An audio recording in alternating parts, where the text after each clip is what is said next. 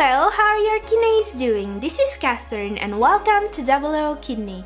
Today there are a couple of interesting questions from you that I want to answer. Before we start, I want you to know that tomorrow I'm uploading a new video about some very interesting new treatments for kidney patients. These treatments I'm going to analyze are the most promising right now, and there could be some great opportunity for patients you still don't know about. So subscribe and click the notification bell to be certain of being notified about the new video. To the comments now. In my video how to increase GFR for renal patients, Troy Thompson wrote, "Hello, I need help to improve my kidney function. I am only 19 years old and have CKD. My function is at 39%. I need help to control my blood pressure." Hello, Troy.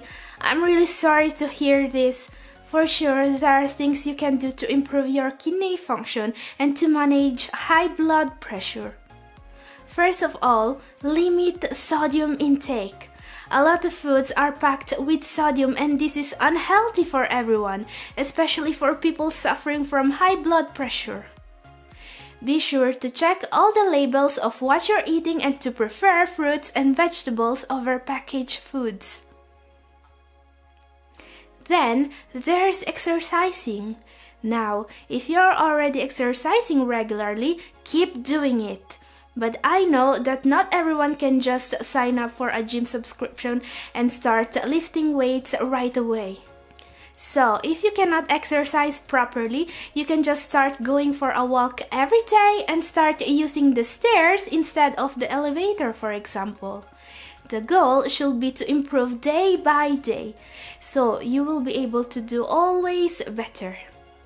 Yes, this is what really works to lower blood pressure. Now, I don't know your situation directly, so these suggestions are based mostly on statistics. Also, I suggest you watching my video how to lower blood pressure naturally to know about some superfoods proving to lower blood pressure. Now, you are very young, and this will give you a lot of possibilities to recover. The most important thing is to never get discouraged. You can beat your disease if you keep fighting it. Wishing you all the best.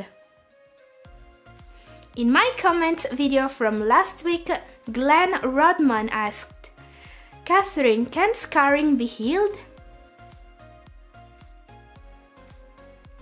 Hello Glenn, and thank you for watching my videos. The answer to your question is no. Scarring on the kidneys unfortunately cannot become healthy tissue again, at least with today's medicine. But this doesn't mean that your kidney function cannot be improved. With the right diet and the correct habit for kidney health, both GFR and creatinine levels can be improved.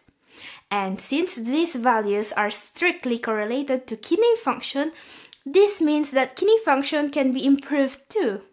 Remember that the kidneys are basically a system with a redundancy, so you don't need them to operate at 100% to conduct a normal life. For example, a GFR of 60, meaning that your kidney function is at 60%, is considered enough to get the job done. Also, there are some new therapies that are promising to be actually able to repair kidney damage and scarring. Since this is the topic of the video I'm uploading tomorrow, I suggest you to watch it. This was our last comment. Do you want me to answer your questions? Just write them down in comment section and I'll do my best to give you an answer in comments or in my next video.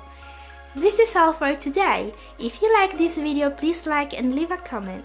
Thank you for watching.